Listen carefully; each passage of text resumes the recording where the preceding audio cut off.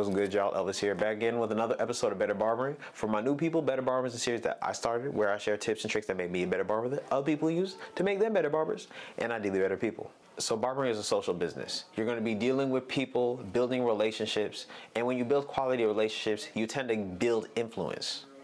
And with influence comes things like clout. We've all heard the term clout chasers, and most of that has a negative connotation. People that know me tend to know me for my catchphrase, craft over clout. You know what I'm saying? I really identify with that because when it comes to my reasoning for doing anything, my craft takes priority to any clout or, let's say, outward perceptions of what I'm doing. I'm doing it for the love of my own craft, expressing the spark of creativity that God gave me over what so-and-so would think about it. And when you get good at your craft, it's gonna come with clout.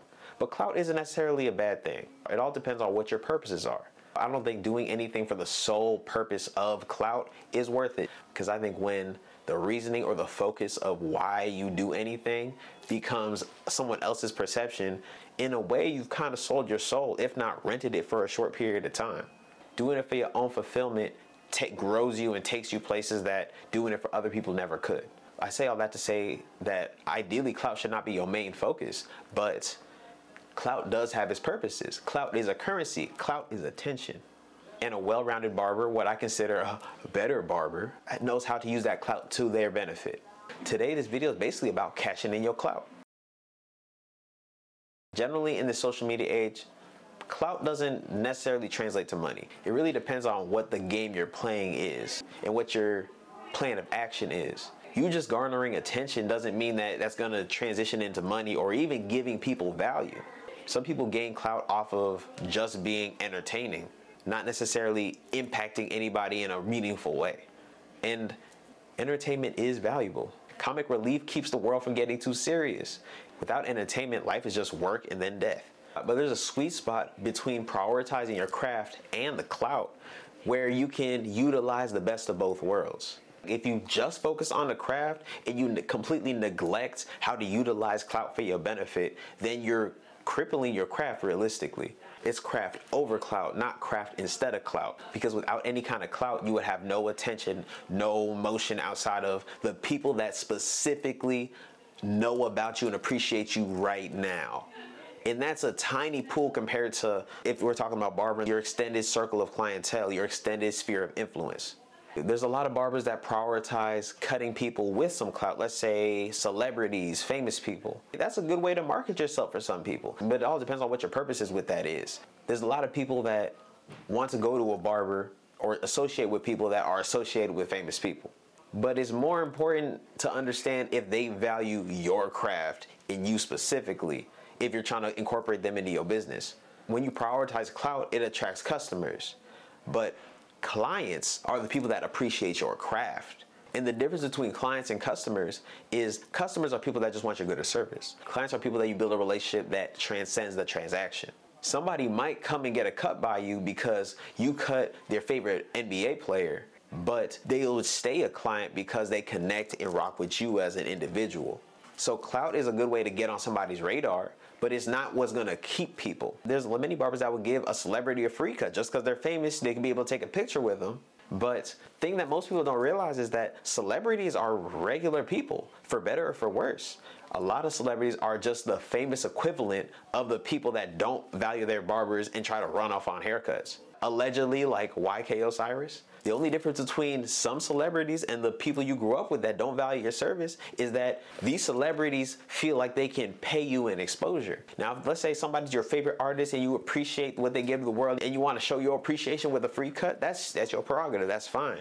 But as far as a business move, most of the time that doesn't make sense, especially if you're not building a substantial connection with this person. Because as a barber, you get paid off your relationships. If you're prioritizing being a celebrity barber, quality relationships with celebrities is what you want to be able to do. And a celebrity is only going to connect you to other people in their network if you're part of their network. Y'all have some level of a bond, some level of resonance. But other than, let's say, well-known celebrities, as a barber, be in the center of your own network, you will become some level of local celebrity in your own area. Of course, on varying scales. When I was a barber on campus at A&T, I had some level of local celebrity because everybody knew that I cut hair. Not everybody respected my craft, but I had clout with just being regularly known by a lot of people. Like sometimes I'd be in Walmart and somebody be like, oh wow, Elvis is here. Like, nigga, this is Walmart. Everybody come to Walmart. But they only ever saw me either in class or cutting their hair. Like, it was like, oh my gosh, he's here doing regular people things. And I remember one time I was out with one of my friends and she was kind of mentioning like, oh yeah, like every time I bring you up in whatever group I'm in, most people know who you are. That's because I'm established in very specific communities, very specific ecosystems. When I was at A&T, I studied chemical engineering. So I was plugged in with all the STEM majors for real. Because we were like-minded people, they knew me and they liked me, and then those were the people that recommended me to everybody else. And if you're the kind of person that's cool with your clients and y'all, let's say y'all are basically friend level residents, when they have friends that need barber recommendations, you're gonna be the first person in their mind because you have built a certain amount of clout just off of the resonance that y'all have. So then the people that they recommend, you have a higher conversion rate of turning your clients' friends into your clients. The same thing doesn't apply to like somebody on the street. Somebody on the street might not know who the hell I am. And they might hear I'm a barber and they might just want a haircut because I happen to be a barber. But they view me at the same level as every other barber that they've never heard of. They're just, oh, he's just a barber. Building clout is a crucial skill as a barber because clout equates to influence. And just like all currencies are not equal, all different kinds of clout are not equal. The clout you would get just because somebody thinks you're situationally funny or whatever is very different than the clout you'd get when people think what you say is valuable. If what you say affects people in a positive way, in the sense of the words you say influence people's lives for the better, it could help, let's say, help them with a problem. It's really at the heart of barbering. Like, hair cutting is problem solving when it comes to hair. And barbering is the relationship you build around the service. If you problem solve with somebody's hair adequately, they're gonna perceive some value with that. But then also, if the relationship around the service is strong and valuable, then that just increases the clout you have with this specific client.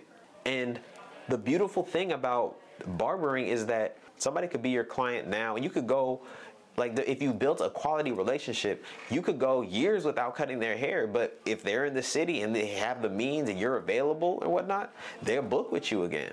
And the powerful thing about social media that it is just online word of mouth. The same clients that I had at A&T, they're always recommending me to like-minded people that would need a quality haircut, but then outside of that, they're just like, oh, you would really like him as a person. Those people turn into my clients a lot more frequent.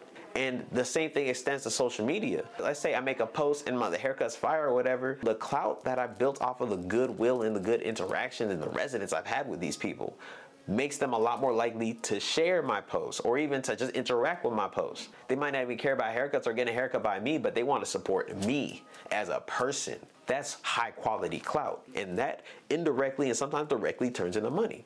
So learning how to cultivate high quality clout is, like, I'd say, a top tier better barbering skill. Of course, building the craft takes priority because building the craft builds the clout. But it's also important to reinvest the clout into the craft to grow it even further. If you have enough high quality clout, you can direct that into other businesses, other avenues. A lot of people that have cut their hair over time, they really enjoy my content. They originally came to me for me to solve whatever haircut problem. But because of the relationship, now they're invested into me. So like whatever I do in the future, a lot of times they're gonna want to support it in some kind of way, even if it's just engaging with a post. Not necessarily, let's say, buying merch or sharing my stuff. But a lot of people that enjoy my content and then also share my content to other people are people that I've cut their hair in the past. And for whatever reason, now I don't tend to do business with them, usually because they moved out somewhere and now it's a little more inconvenient, or sometimes I'm just outside of their price range, or our perception of value of my service isn't aligned anymore, but they still rock with me. It's not about the transaction. The connection transcends that. Something that I realized that really helped me build high quality clout is broadcasting my personality on social media. That could be, let's say, videos that I think are informative or funny or just have whatever value that resonates with me. and it connects to other people in a similar way. It could be a relatable video. I have this one video where I made a little anime reference, and that got me so many clients. That put me on so many people's radar. Some people, as soon as I made that video, they're like, bro, I want to book with him. That's hilarious. But other people, they peeped that video maybe later in time, and then they saw other videos where I'm talking about more philosophical things, and they realized, like, I rock with this dude Elvis way outside of the haircut, but they might be in town a few months later, and they're like, you know what? Now it's convenient, I'm gonna get a haircut. Or now I've gotten into music. Some people, they like the haircuts, but it doesn't make sense for them to get them anymore. But when they were with me, they realized, oh, we like a lot of the same things. We like a lot of the same music. People are always complimenting me on my playlist that I be playing in my little suite. So we have comparable tastes, and they appreciate me putting them on with either music or, let's say, ideas. We're each broadening each other's horizons. So that builds the influence that I have, which builds the high quality clout.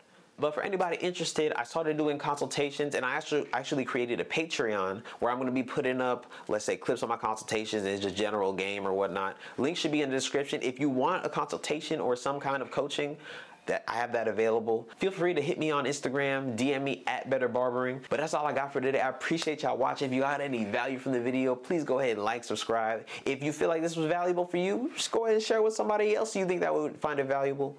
But if you haven't already followed me on Instagram as well as TikTok, go ahead and follow your boy at Cuts by Elvis as well as at Better Barbering. But till next time, Craft Over Clout, I'm out.